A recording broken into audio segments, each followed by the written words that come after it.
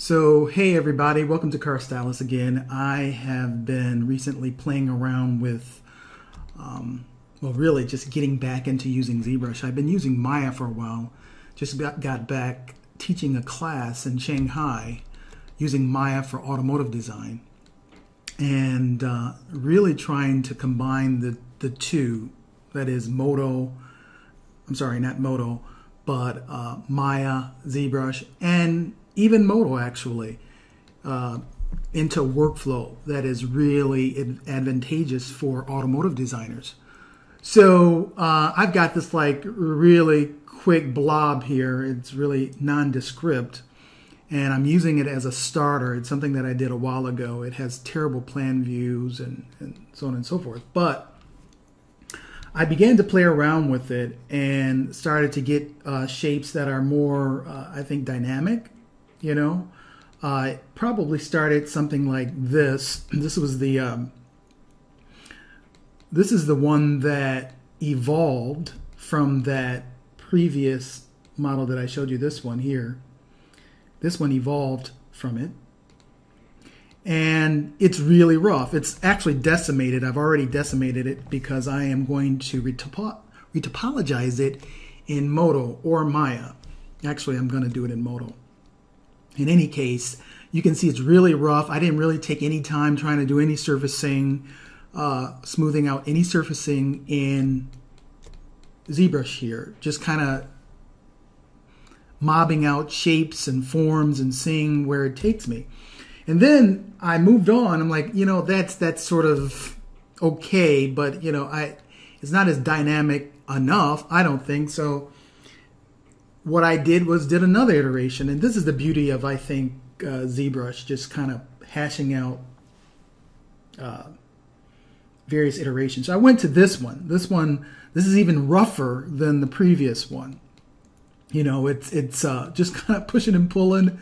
I'm thinking, hey, you know, there's something to this. You know, you've got this like outer surface, and then you've got this inner surface. You know, maybe these fenders hang off of this core shape here. And I'm like, yeah, I wanna pursue that. So what I've done was take that, decimated it in here in ZBrush, and took it further, or I'm beginning to take it further in Modo. So I've got this decimated model in Modo here, and the same can be done in Maya. But I've imported it in Modo, and what I've done was used it as a base to retope on top of. Now everybody knows how to retope. I think I've done a video on retopology in Maya or Modo before, but I'm pursuing various ways to approach it because, as you know, when you're retoping a surface and you smooth it, freeze it, whatever you do in your particular package, the surface actually shrinks below the target surface, and this is the target surface. And so I've been trying what is the workflow, what is the best workflow to solve this challenge, because you really want it as close to the target surface as possible. Modo really doesn't offer anything special, but what it does offer is the sculpt tools. The sculpt tools allow me to move it dynamically and get a better fit than probably Maya at this point, at least. And what I've done was taken this particular surface, and I changed the transparency down to, let's say, about 65%. And then I've got the surfaces really already here. And what I've done was start to create various body panels, not connecting them at all. As you can see, none of them are really connected, and I've got a lot of holes here. But what it's allowed me to do is to pick an element, let's say this front fender here, and I've got it in its own separate layer. And I can go ahead and pick that and smooth it, you know, and you can see that it's way below the surface, and this is what it's expected when you smooth the surface after you retopologize it on the surface. And this is an unfortunate thing. However, with Modo, I can go ahead and crease this fender line here. and you can see it's creased right now.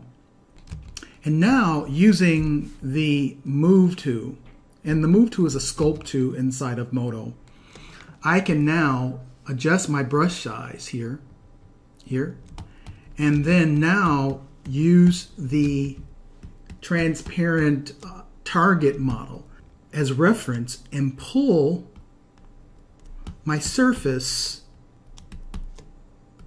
to match the target surface. And I can do this in a much more elegant way that I can do in Maya. I can just sort of do this dynamically as you see me doing it here, and just fit it and make sure I'm fitting it to that surface. So really, this is a very useful approach, and I just thought I'd share it with you. I hope that you guys can take this further. Take this further, do what you have to do in order to make it work, and I'll see you next time.